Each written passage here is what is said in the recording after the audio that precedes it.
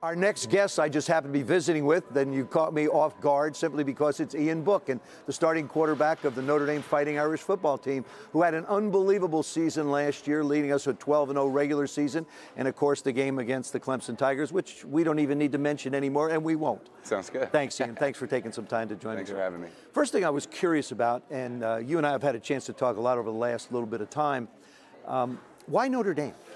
So, never thought I would leave the West Coast.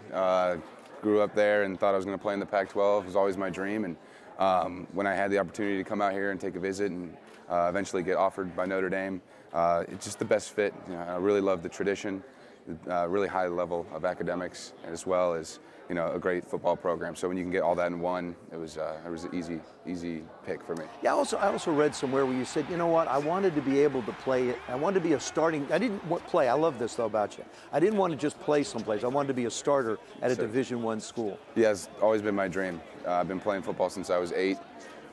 Didn't want to just go to a university and be a backup. Wanted to come here and start and play. It's what I've always dreamed of doing. So, I'm glad I got my shot. Feel very fortunate. And you have to have lofty dreams. Yes, sir. I mean, it's just like we want to win a national championship. We want you, as alumni here at the university, to win a national championship. Yes, no pressure, just throwing it out there for you. None taken. Last year was an incredible year as a football team.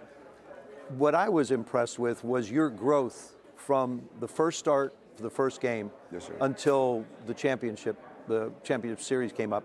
How do you feel like you grew during that period of time?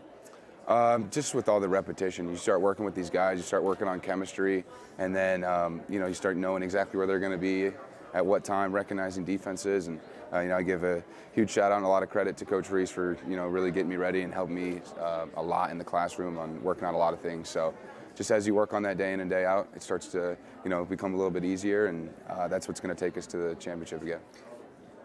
Tell me your favorite moment as you look back through last year. Do you have a moment that's one that you sort of lay in bed? Well, all right, give me a couple. Yeah. I'll take a couple. My first start against Wake Forest, I'll always remember. That was obviously a great opportunity for me to be able to step in there and go in there and win the game.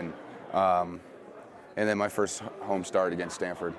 Those two really stick out, but really the whole entire season. It flew by. It went by so fast, but really the whole entire year. There's so many ups that I enjoyed and so many great times that I'll always remember.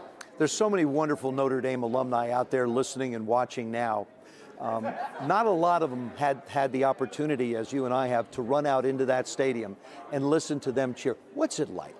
It's really hard to explain. It's an amazing feeling. Just being able to run out there and see everybody. And I remember my first snap. I remember my first time running out there. It's so loud, and it's what I dreamed of. So just to be able to do it, it's really hard to explain, but it's an experience I'll never forget. Do you feel like, because so many defensive guys have graduated, gone on, and quite a few of them to the NFL for us, do you feel like the pressure is a little bit on the offense to sort of pick up the slack a little bit as we transition in some younger, newer players on the defensive side? Yeah, I don't think we would, try to make a huge pressure on ourselves, but obviously we want to do what we can, make the defensive guys' lives easier as much as possible. But we know what we can do as an offense this year. We want to put up a lot of points, and then just like last year, the defense gave us a bunch of opportunities and always gave us the ball back. So, we hope to help them out as much as we can. All right, so football season, not too far away for us. The evaluation process always goes on. The blue and gold game was about a week or so ago. How did you think things went through the blue and gold game? I thought it went awesome.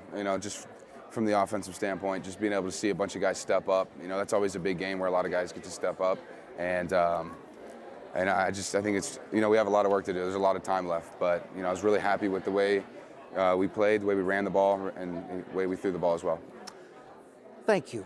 Thank you. I'll tell you, it's really great to see you. You look terrific. You look like you're fit and ready to go. Appreciate that. Do you wish the season was going to start tomorrow? I do, yes. Especially watching the draft and everything. Everyone's ready to go, but we got to wait, and we still got work to do. Thanks, Ian. Appreciate it. Thank you so much.